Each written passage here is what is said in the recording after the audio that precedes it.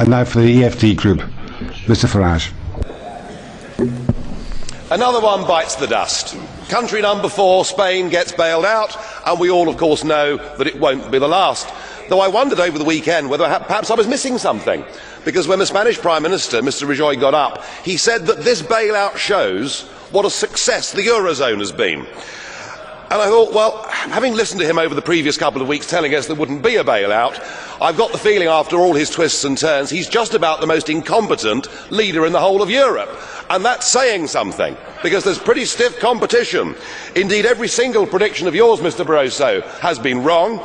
And dear old Herman Van Rompuy, well, he's done a runner, hasn't he? Because the last time he was here, he told us we'd turned the corner, that the euro crisis was over, and he hasn't bothered to come back and see us.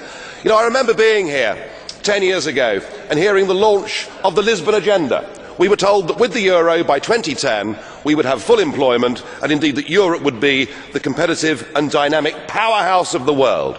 By any objective criteria, the euro has failed, and in fact there is a looming impending disaster.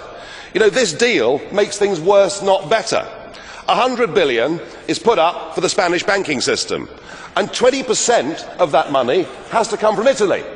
And under the deal, the Italians have to lend to the Spanish banks at 3%, but to get that money, they have to borrow on the markets at 7%. It's genius, isn't it?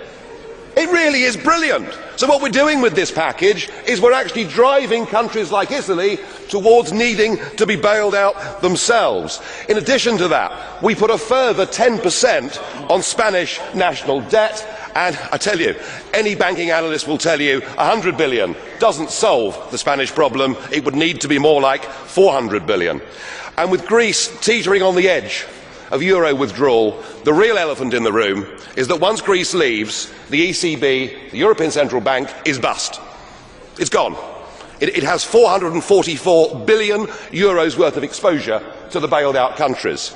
And to rectify that, you'll need to have a cash call from Ireland, Spain, Portugal, Greece and Italy. You couldn't make it up, could you?